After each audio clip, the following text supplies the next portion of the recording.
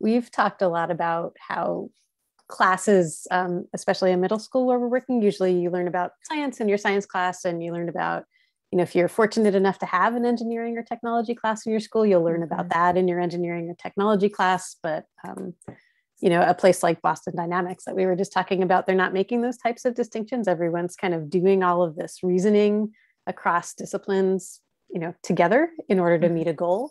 And so we just thought that was a really nice approach, and we wanted to be able to bring that approach into classrooms.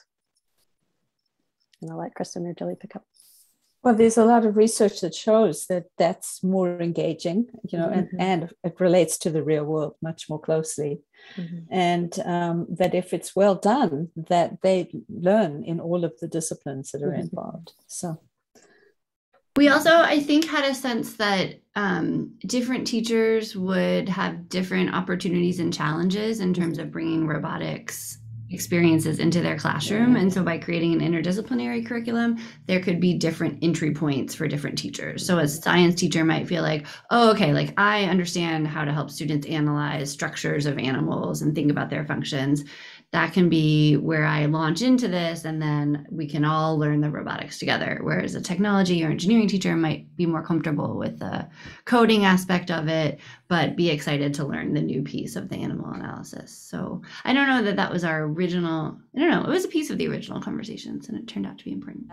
I think we also thought about different entry points for the students as well as the teachers, that some students are similarly either more comfortable or extremely excited about having the chance to work with the robots and work with the materials or do some programming, and that just kind of gives them a different way into the science or vice versa. So it felt very versatile. The other piece on the other end is the student learning of each discipline we hoped would be richer because of what was added by the other disciplines. Just like at Boston Dynamics, like they build better robots because they bring in scientific ideas and science practices, investigating animals and other things in the natural world.